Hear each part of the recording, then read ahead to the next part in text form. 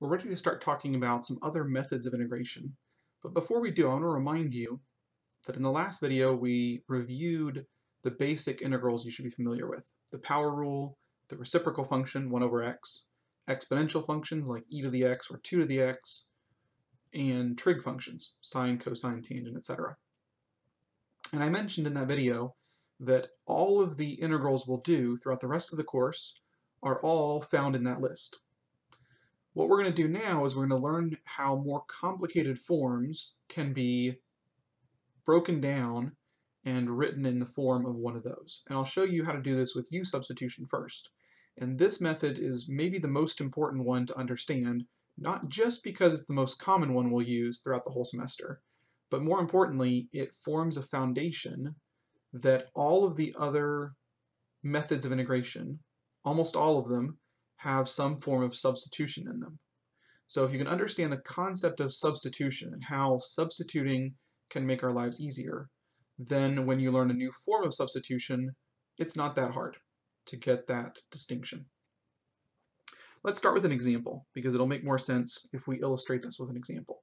Let's start the same way we did in the last video by taking a derivative first and then working backwards to find the integral.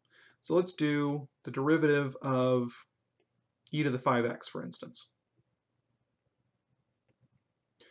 You should know how to do this using the chain rule, but if you need to review, you should pause the video and make sure you can do this problem on your own. The answer is going to be e to the 5x times 5. And if you remember when you learned the chain rule in Calc 1, you learned how to take the derivative of the inner function and then the outer function and combine them in this way, where you take the derivative of the outer function with respect to that inner function and then take the derivative of the inner function with respect to x and multiply them in this way. So anytime you would use the chain rule to differentiate, start thinking about using u-substitution to integrate. That's a good hint if you're looking for when you should use u-substitution. And after you've seen a bunch of examples, you'll have a better sense of when to use u-substitution. But generally speaking, if you would use the chain rule to differentiate some kind of function, you'll probably use u-substitution to integrate it. So the integral of this one, we know the integral of 5e to the 5x should be e to the 5x plus c, just because that's the antiderivative. We started with e to the 5x and took its derivative, so we know the antiderivative should look like this.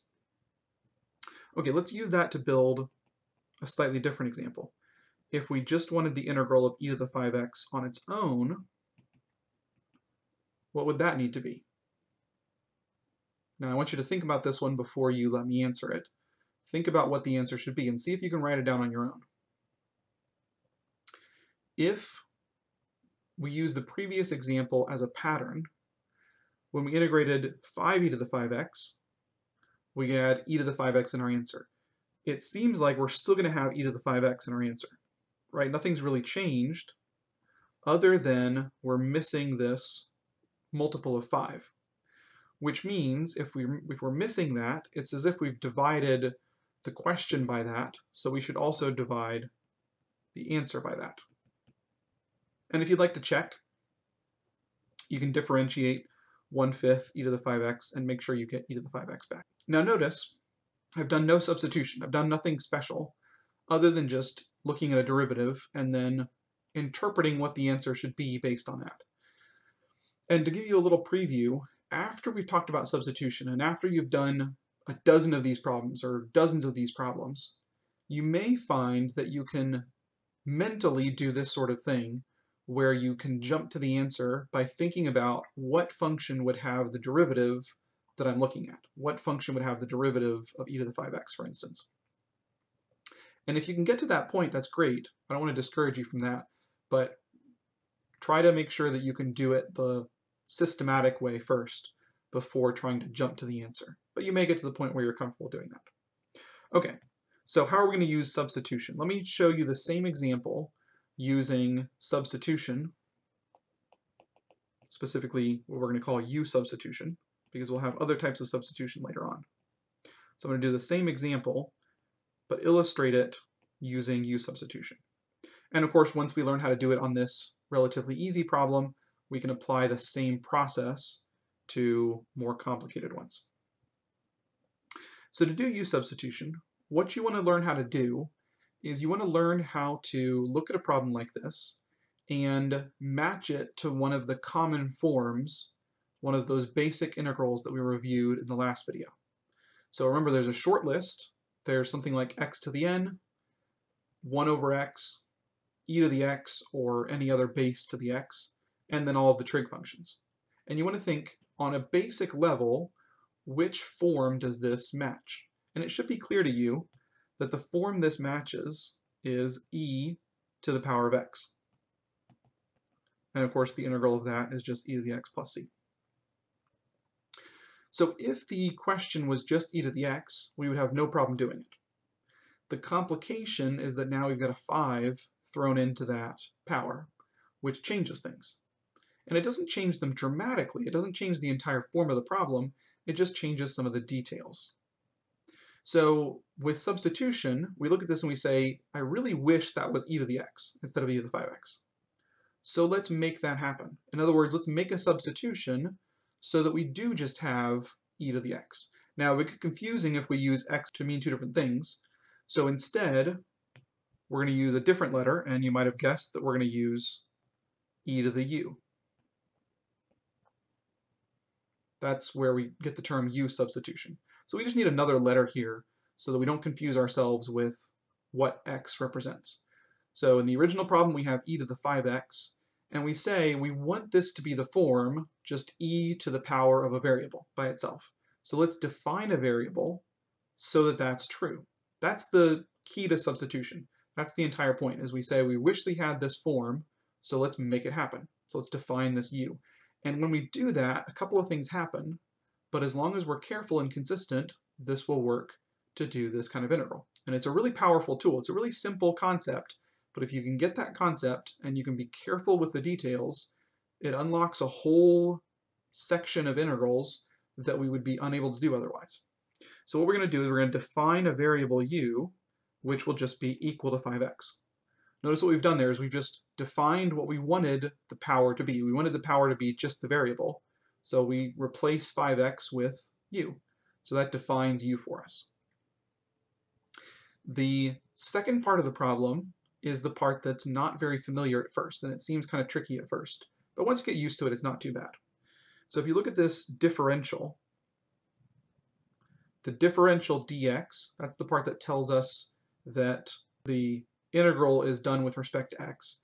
And in our substituted version, we have du. So we need to translate that. And you can't just replace dx with du. If you do, you're not actually substituting, you're just erasing 5x and replacing it with u. If you're actually doing a substitution, every time you change out x, you need to carefully change out for something in terms of u. So we need to be careful replacing the dx with du. It's not just necessarily a one-for-one swap. All right, so how do you get du? The key to this is that when we're dealing with this differential, that's the term for that dx or du, du is going to be the derivative of whatever u is with respect to x times dx.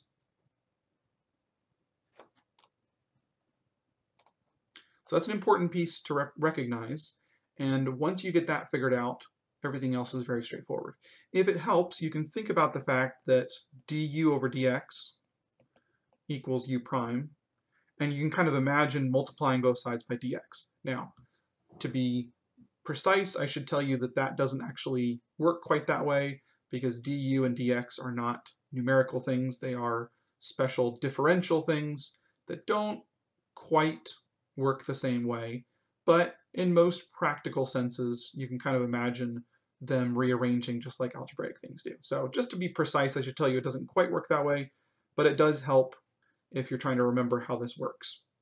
Once you do a couple of these problems, it'll become second nature very quickly that once you know what u is, du is just the derivative of that with dx tagged on. So in our example, if u is 5x, du would be the derivative of 5x, which is just 5, and then tag on dx. Okay, so once we have that, we need to make our substitution, and we already know that the e to the 5x is going to get replaced with e to the u. But now we run into another tricky part, because we've replaced e to the 5x with e to the u. That worked out okay. But when we go to replace dx, it doesn't quite map to du. So it takes a little bit of cleverness to figure out how this is going to work. But if you look at carefully, we have the connection between du and dx here. If du equals 5 times dx, what does dx equal in terms of du? In other words, if you solve that for dx, what do you get?